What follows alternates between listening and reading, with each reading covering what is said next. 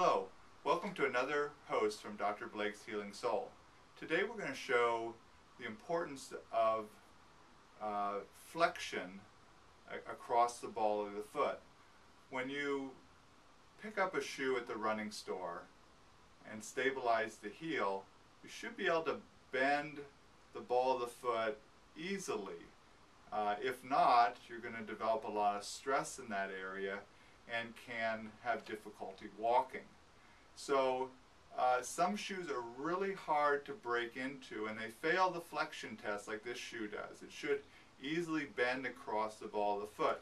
One trick we use in the lab is to take a scalpel, go into the shoe, and cut across the shoe, not going through the outer sole, but to create flexibility across there.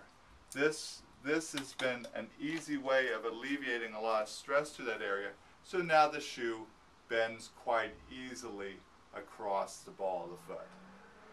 Thank you, and I just wanted to demonstrate that quick tip to make sure the shoe bends easily in what we call the shoe flexion test.